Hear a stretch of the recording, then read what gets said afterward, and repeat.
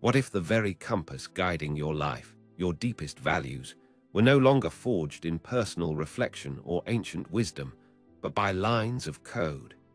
For centuries, humanity sought meaning and moral guidance from grand narratives, from spiritual figures, from philosophies that shaped entire civilizations. There was a time when a profound declaration echoed through the intellectual world, suggesting that those guiding forces had faded, leaving a void. But in today's lightning-fast world, that void hasn't remained empty.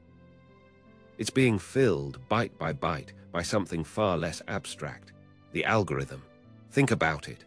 From what news you see, to the products you buy, even to who you connect with, algorithms are constantly optimizing, recommending, and subtly nudging your decisions.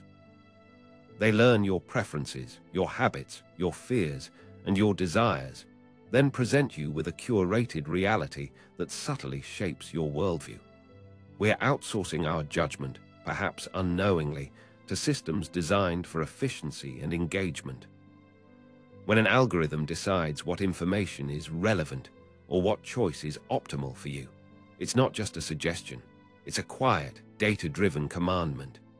These systems, built on mountains of data and complex logic, start to define what's good, what's bad, what's true, and what's false, not through ethical deliberation, but through patterns and probabilities.